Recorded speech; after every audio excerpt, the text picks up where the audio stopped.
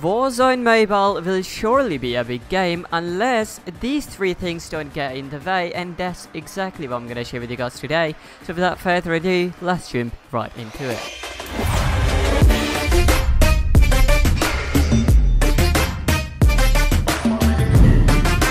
Well everyone, my name's Ali. So I had this burden on my heart for a couple of days now, and I wanted to release it by talking to you guys.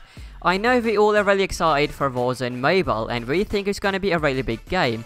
Now of course it will have a massive launch because of Call of Duty brand, but the question is, will it stay as a big game? Will it keep all those players who would like to give it a try in its player base? Now that will totally depend on these three things that I'm gonna share with you guys.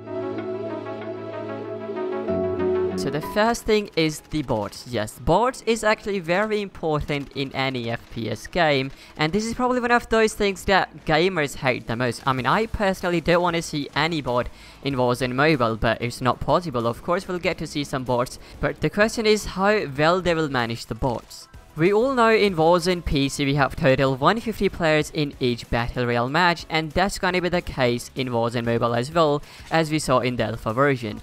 But do you think we will get to see 150 real players in Warzone Mobile? Of course no, we have less player base on mobile platform.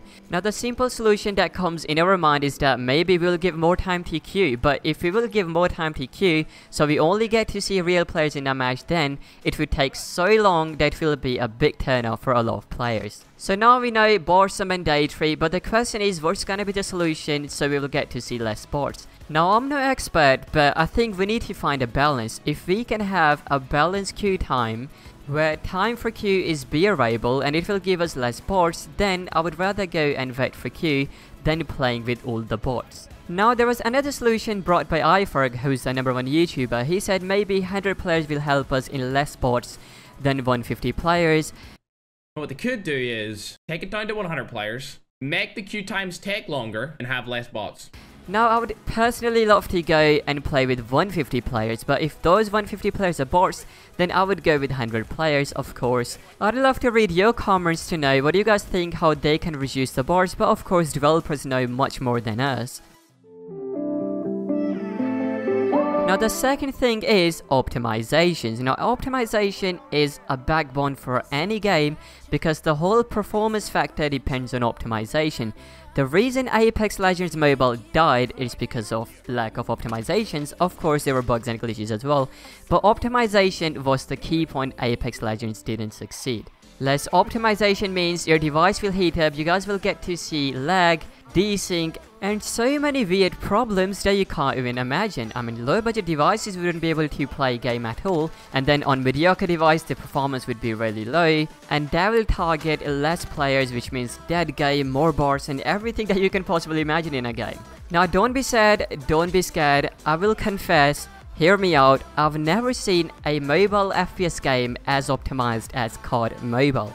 Whether you wanna compare Call of Duty Mobile with PUBG, Apex, or even Free Fire, like who works on low budget devices. The smoothness, the graphics, the FPS, everything is far more better than any other FPS mobile game. Same company, Activision, is making Warzone Mobile and they have loads of experience, and I think Warzone Mobile will be even more optimized than COD Mobile because of course the experience speaks. But the good thing is a news came that I showed you guys in my last Warzone Mobile video as well, that Warzone Mobile are working on the optimization of the game currently, and they will make it work on low budget devices. Now the last thing is actually really controversial. I don't know if I should talk about this, but this is really important and it is really making me confused. I don't have any solution for this either. It has its pros and cons, and of course I'm talking about TPP Mode, the third person perspective. Now hold on, don't start crying in the comment section like, oh no, I don't want to see TPP, Warzone is a FPP game, shut up man, shut up man. But let me tell you dude, TPP has a huge player base when it comes to the mobile platform. Now don't get me wrong, I personally just want to see FPP in Warzone Mobile because that's how I know Warzone, that's how I love Warzone, you know. Also, if you will add TPP, that will divide the player base between two queues. Half the players will be queuing for TPP and the other half will be queuing for FPP. And their division means more bots. Bots are the enemies, ladies and gentlemen. But there's also another factor that those TPP players will may not play the game at all, looking at the fact that there is no TPP mode.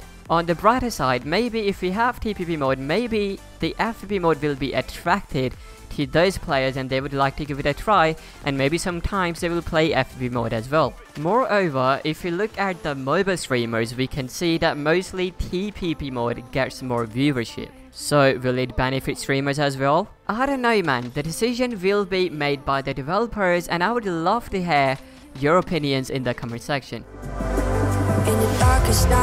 And now the bonus tips: work on the game size, make everything downloadable just like COD Mobile, so we can choose to download maps, mods or skins, and in that way we can save our space, and if we don't have space, at least we would be able to enjoy the game. And then the hackers, of course, nobody would like to see the hackers in the game because it's cheating, it's illegal, and it's gonna be big turnout for not just the pro players but all the grinders as well, and without the grinding the game is not gonna be fun. So yeah guys, this is it from this video. Make sure you guys subscribe if you guys are new around here. Remember, peace, love and unity. My name's Ali and I'm signing out.